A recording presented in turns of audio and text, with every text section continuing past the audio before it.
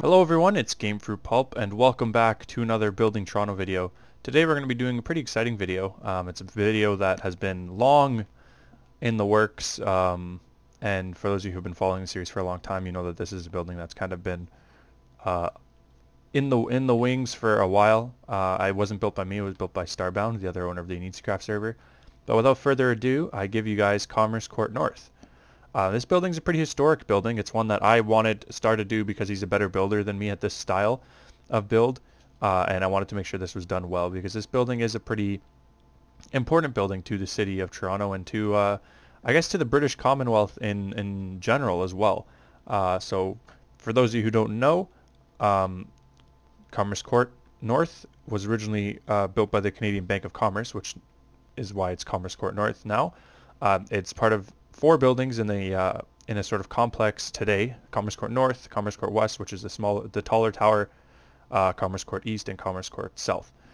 This building was the first one here, obviously, and it was built in 1931.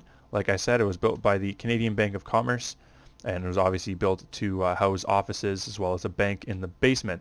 So in our version of it, we tried to do everything as best we could. The interior was done by Storm, the exterior was done by Starbound. Storm did his best to sort of articulate the cool kind of tiling on the roof of on the ceiling of the Commerce Court, and and I think he did a pretty good job of it. And then this connects right into Commerce Court West, as you can see. So then going up, there's office towers. Nothing really too fancy about that, just sort of offices. So we're not really going to look at that. We're going to talk more about the history of this building. This building was designed by York and Sawyer, which was a pretty famous design firm in the era. Like I said, it was opened in 1931. The architects were Canadian. They were Darling and Pearson was the firm, and it's 34 stories tall, which doesn't seem that tall right now. Like if you look at it, there's all these buildings around in the area that are taller.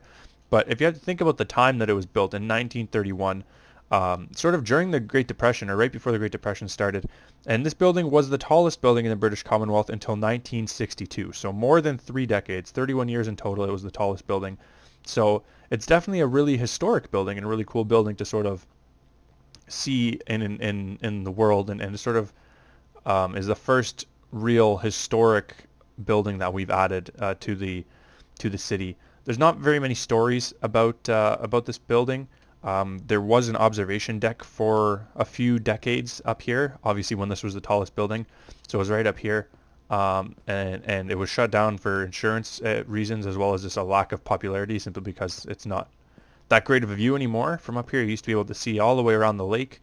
Now you probably wouldn't even be able to see the lake from the top of this building. So it's a building that has definitely had its role change over time.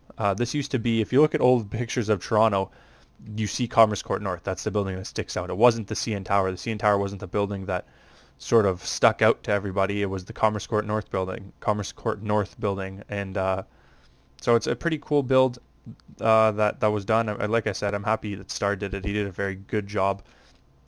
And with that, another thing that's significant about this build being done is that we've completed another city block. And so I'll fly up slowly, and you can see we've done the entire block of, I believe this is Bay, between Bay and Yonge. Bay, Yonge, this would be Wellington, and this would be Adelaide, if I am remembering correctly. So another city block done completely, and that's obviously a good kind of good sign that we're getting progress. The render distance is low, so you're not going to be able to actually see the floor. But yeah, that is that. Nothing really else to talk about. There's been a lot of work done off camera that doesn't really warrant a video, to be honest. Nothing really significant, but we're sort of preparing for Scotia Plaza as well as for the Adelaide Hotel. This is not Adelaide. This is King. Is this King? This is King. Adelaide is that street. So this is King, not Adelaide.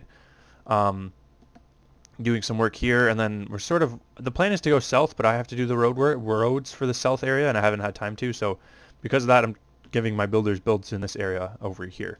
But anyways, if you are new to the channel and you enjoyed, first of all, thanks Star in the comments for building Commerce Court North. Aside from that, if you're new to the channel, be sure to subscribe.